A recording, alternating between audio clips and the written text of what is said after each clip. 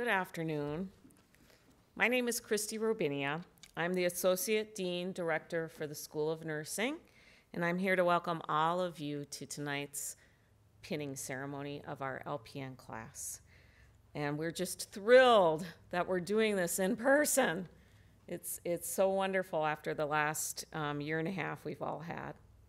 So this evening, on behalf of Northern Michigan University's President, Fritz Erickson, our Provost, Carrie Schuling, our Dean, Dale Kapla, and all of our School of Nursing faculty and staff, I would like to welcome you to this very joyful celebration of our practical nursing students who are completing our final LPN cohort at NMU.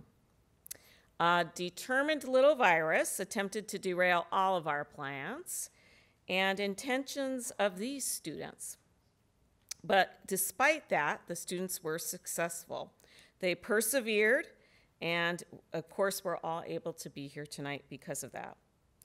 I truly believe it's essential to mark milestones in life with ceremony.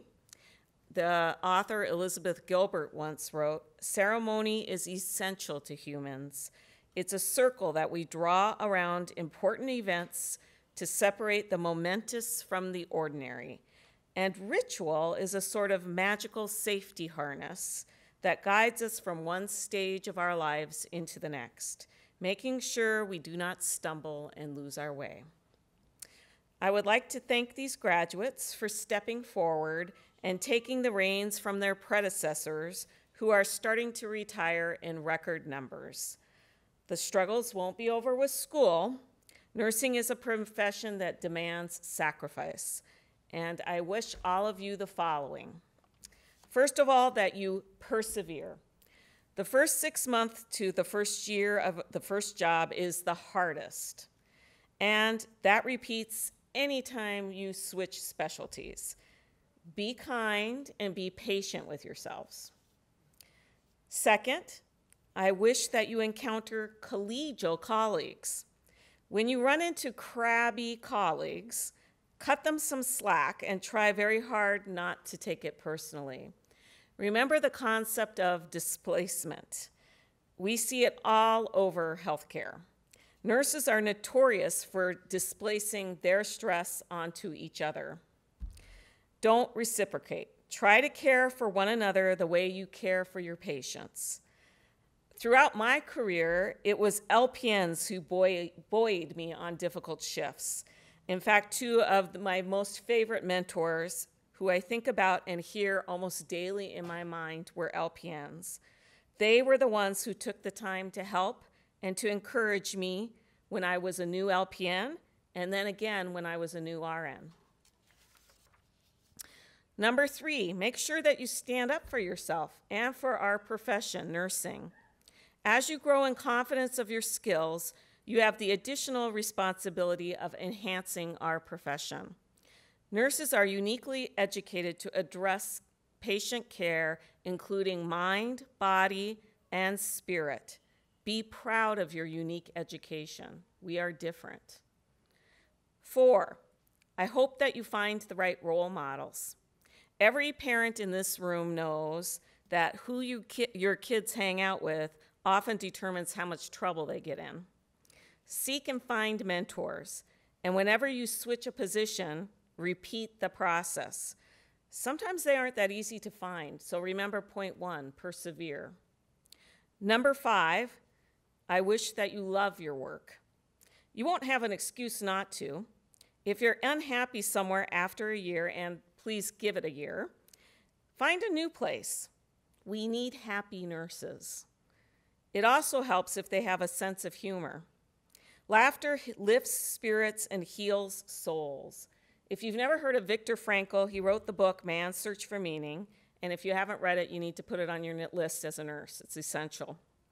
He wrote, he survived the atrocities of the World War II concentration camps, and it's a very incredible book. He wrote, "It is well known that humor, more than anything else in the human makeup, can afford an aloofness and an ability to rise above any situation, even if only for a few seconds. Sometimes that's all any of us need, We just need a few seconds of reprieve in order to carry on. And please remember that as you study for your NCLEX exam. So we're here tonight to mark the end of a rigorous passage through the theory and clinical classes of a nursing curriculum. And we do this with a pinning ceremony. The pinning ceremony is a symbolic pinning of a student nurse by a nurse. It symbolizes that they have passed each hurdle to be worthy of membership into a proud and loyal society that is the profession of nursing. This class is particularly special as, once again, it marks the closing of our long-standing practical nursing program at Northern. Now, I just want to take a moment to acknowledge all of you, families, friends, all of you. Thank you. Thank you for supporting these students, for being there with encouragement, with comfort, for providing the necessary foundation that allowed them to endure and build resiliency. There are patients and families that desperately need them, and you are no small part of their current achievement and future successes. I would also like to acknowledge those who mentored and assisted these graduates.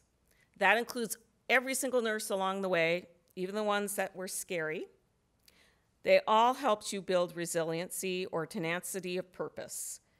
I would also like to thank our nursing faculty, in particular, Jamie Crabb, Sarah Jennings, and Mary Franzik, and Michelle Johnson.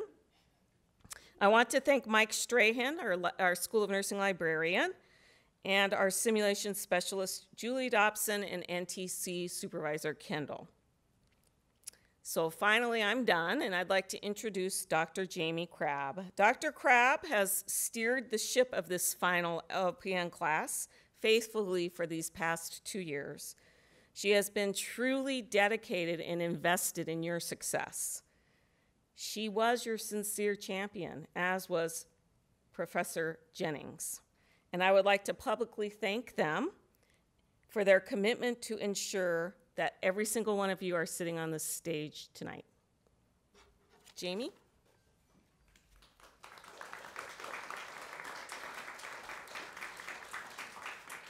Hello, everybody.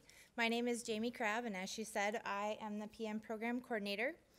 So I wrote a little speech tonight, and I will, unfortunately, I'll be reading from my speech, so bear with me. I just want to make sure that I get all my pearls of wisdom out to these students. So, good evening and welcome to all of our friends, family, and esteemed NMU administrators in attendance. Tonight, I would like to offer some of life's lessons, if you will. Insight for this speech comes from a book called Life's Little Instruction Book by H. Jackson Jr. So in honor of that, we will keep it simple. I would like to congratulate our 112th LPN class from NMU.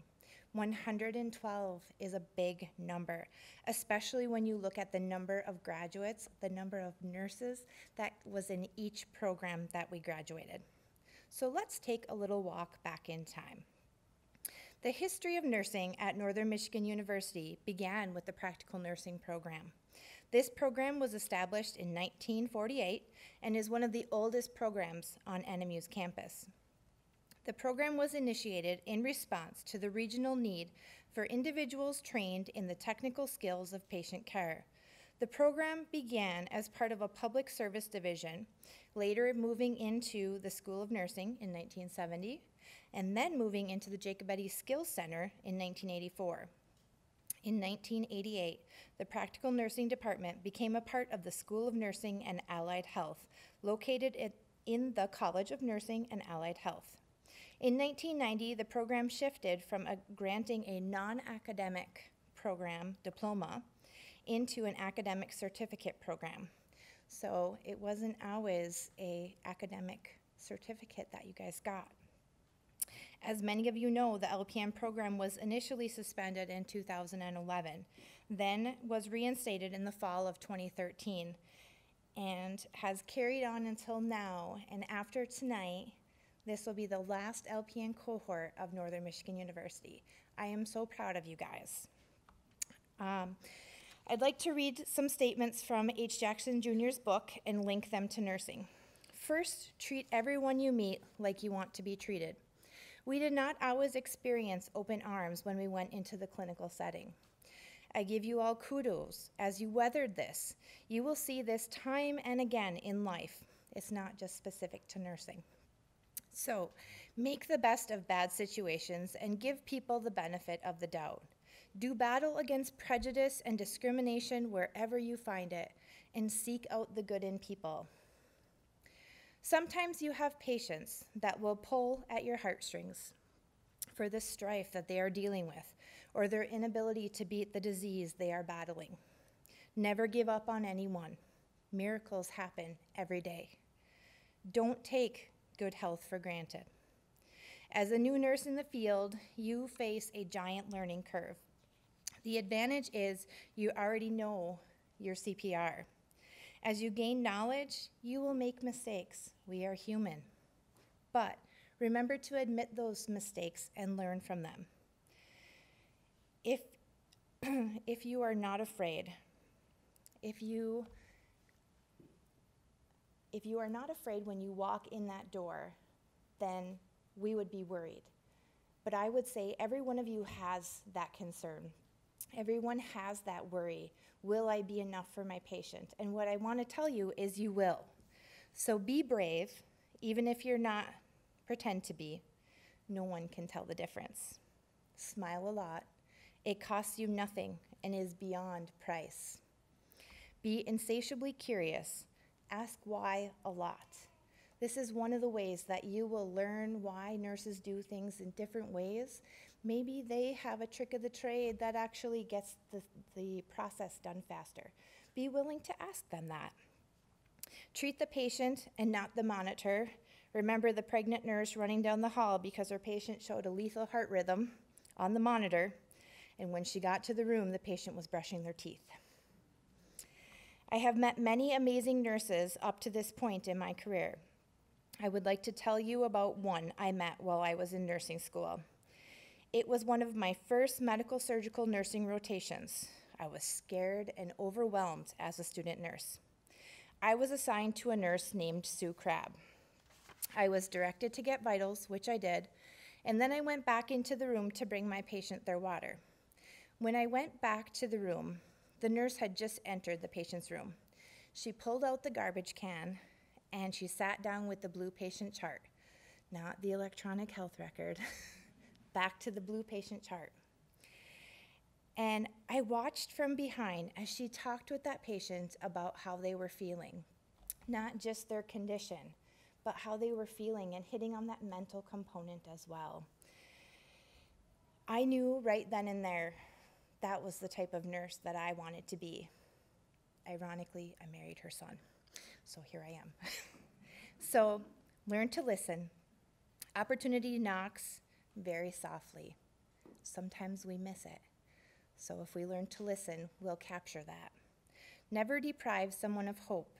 It might be all that they have. Don't forget, a person's greatest emotional need is to feel appreciated. And you guys are included in this, and you matter, and you can make a difference.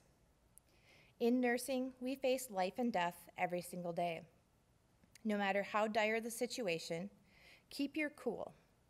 Remember that you are the advocate for your patient. Don't be afraid to speak up to them. Remember that we're their voice when they can't speak up for themselves. We care for these individuals in some of the worst times of their life. Practice empathy. Try to see things from other people's point of view. Remember that we do not see what our patient is battling inside. Oftentimes we look at just the medical condition that they're suffering from. Life is precious and goes by so fast. Cherish it and make the most of each day. Look for the good. Don't miss the magic of the moment by focusing on what's to come. Best of luck to all of you as you live life to the fullest. And now I welcome up Mary Franzik to do the presentation of the class.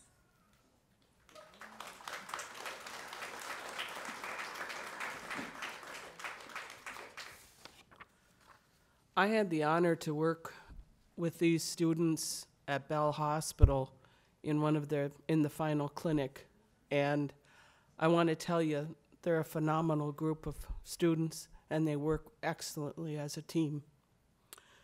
Thank you for that. Alexandria McNally, daughter of John and Linda McNally, being pinned by Gina Tudor.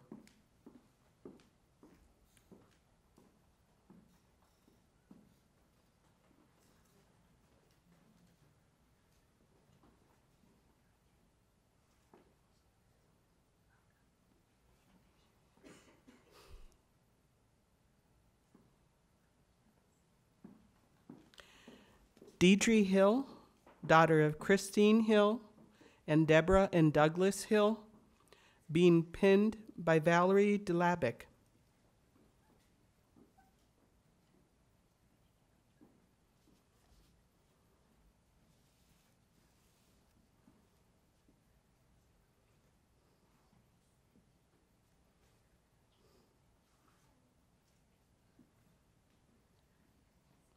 Veronica Steinmetz, daughter of Crystal and Brad Steinmetz, being pinned by Sarah Jennings.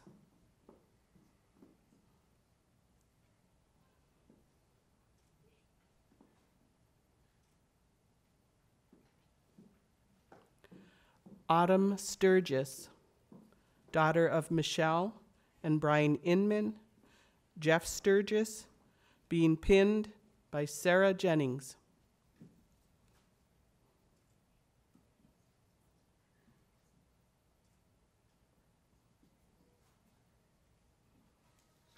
Courtney DeWent, daughter of Tracy and Rodney DeWent, fiance of ethnic Vrugink, being pinned by Katie Tinknell.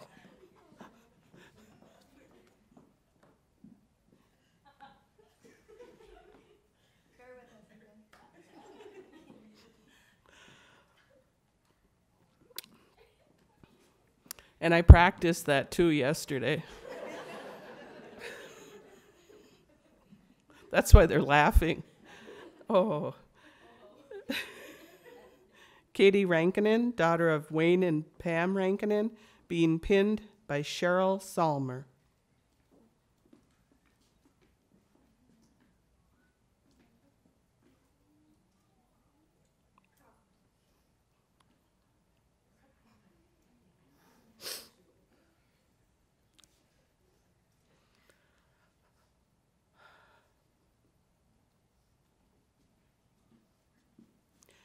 Kiara Kane, daughter of Paul Alto and Lisa Sarvello, wife of Mitch Kane, mother of Sophia Kane, being pinned by Michael Perot.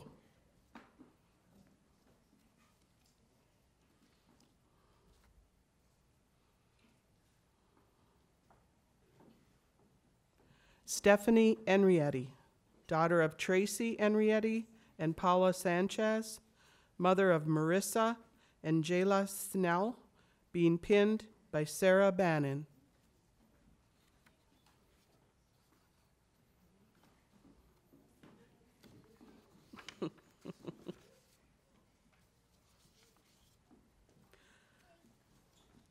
James McCoy III, son of James McCoy Jr.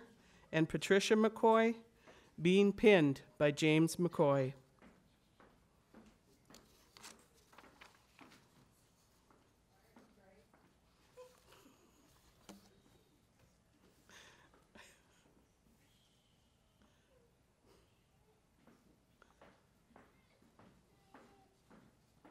Bridget Wagner, daughter of Mike and Sheila Wagner, being pinned by Mara Judici.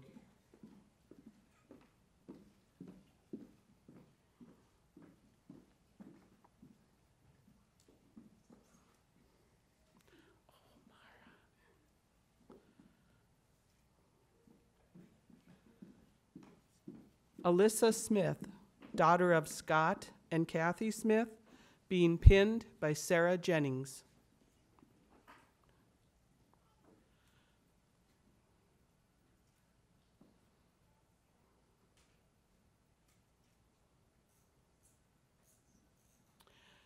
Gina Bassanese, daughter of Kathleen Lowes and Tony Bassanese, being pinned by Sarah Jennings.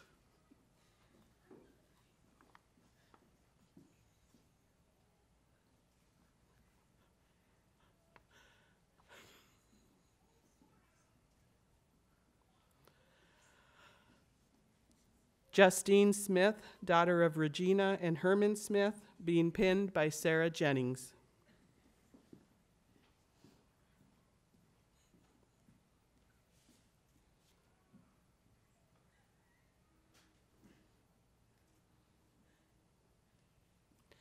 Sydney Mainville, who was unable to make it tonight, daughter of Angela Jack and Jason Gothier, being pinned virtually. And now Katie Rankinen will now share the class thank you.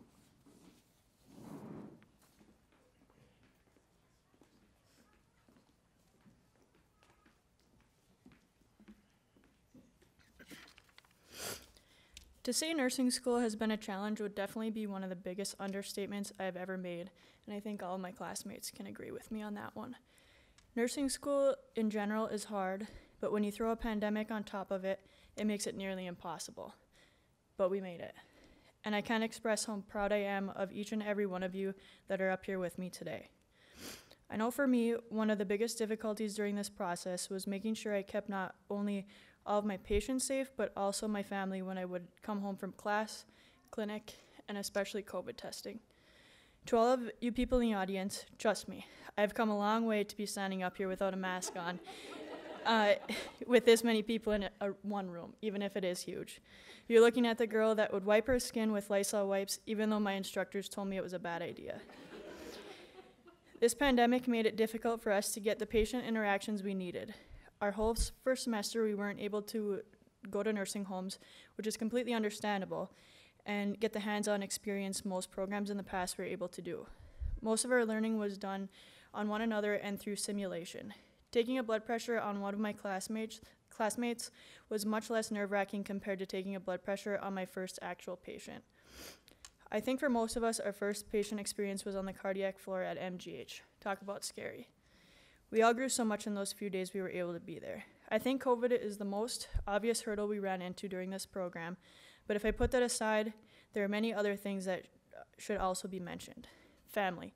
Everyone in this cohort knows my family is everything to me, and that is why I am where I am today. Without them, I don't know how I would have made it this far. I can't thank them enough for dealing with my crabbiness, sorry Dad, and my anxiousness over the past year or so. For those of you that have been working throughout this whole program, hats off to you.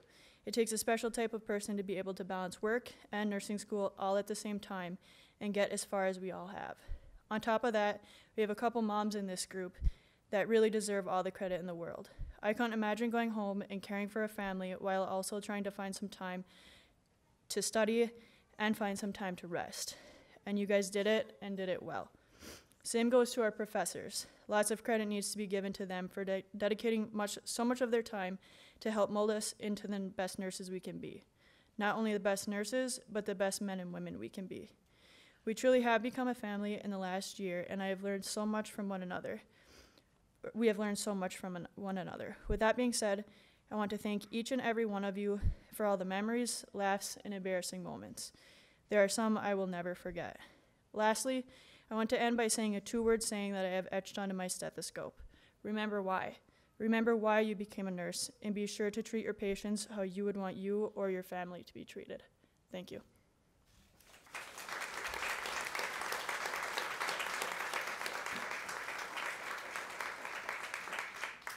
And now Courtney and DeWent will come up and talk about the lighter side of nursing.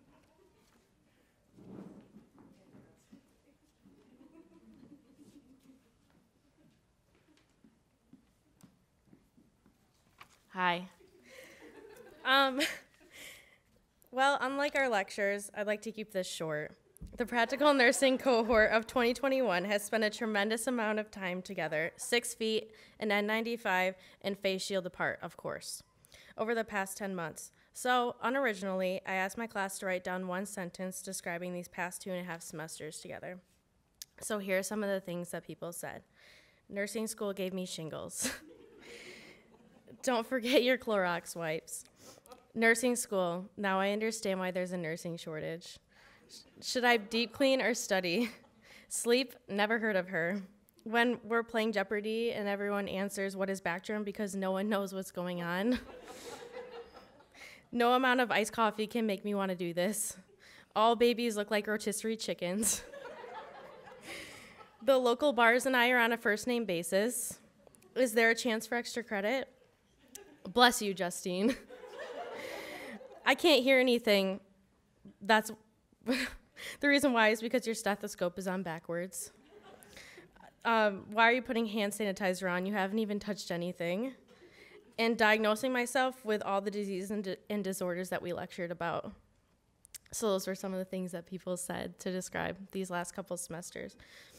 In spite of that, I cannot thank Sarah and Jamie enough for being accepting of us showing up late with coffee in hand, totally letting us wing it at Bell, picking up FaceTime calls at any time of the day, and being the hot topic of our nursing group chat. These past semesters zoomed by, quite literally, and although being a nursing student during a global pandemic was far from perfect, emotionally and physically draining, and sometimes weeks felt like years, we all succeeded together and made memories that will last a lifetime. Thank you.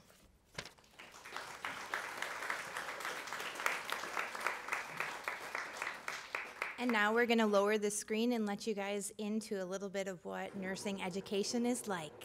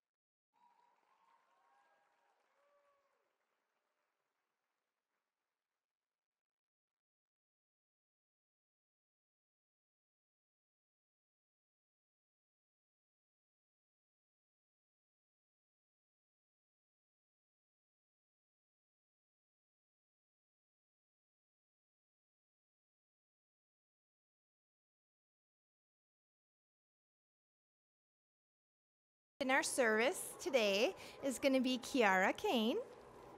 She's going to read our class prayer.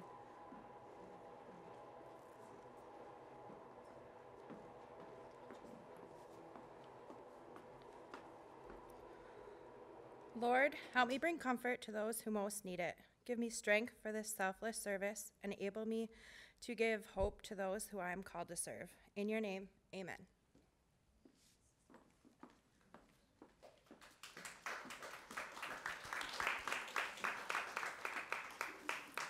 And next in the service is Alexandra McNally coming up to do the pledge.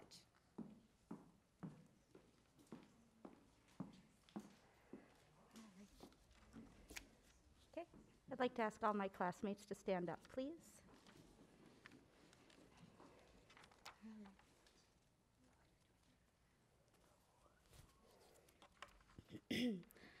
I pledge myself as a member of the nursing profession in the presence of this assembly to uphold the standards of my profession and to contribute to the betterment of these standards.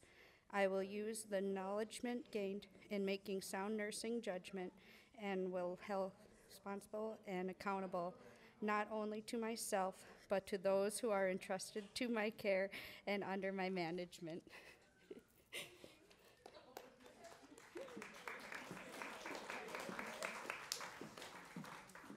And last but not least is our wonderful Professor Sarah Jennings. And bless you, Justine. And she is going to talk about Florence Nightingale.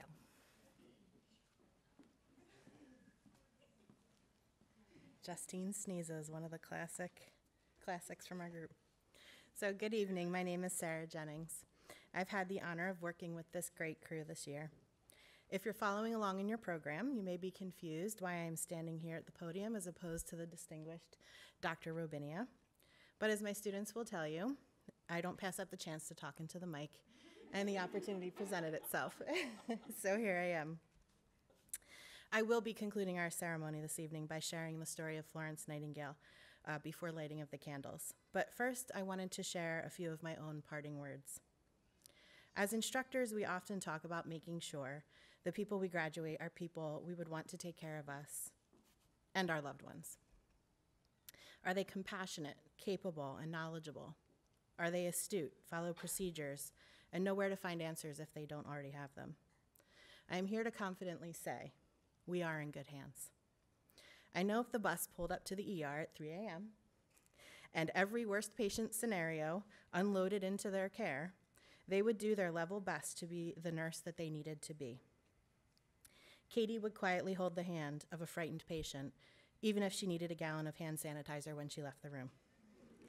Kiara would go home worried and call in later that day to make sure her patient was doing okay. Both of them would check the obituaries together, because of course they'd be together. Steph would see 10 patients in 5 minutes because she's a force to be reckoned with when she's on a mission, and she won't miss a thing. And then she'll go home and be an incredible mom. Bridget will take the anxiety out of the room by striking up a natural conversation with her pleasant demeanor. Sydney will get straight to the point while Bridget is chatting, making sure everything is as it should be. And of course, they'd also be together. Courtney will make sure she gets the full rundown and come up with a game plan to tackle it all, because she won't work on a unit that's ratchet. No cap. Did I say that right, Court?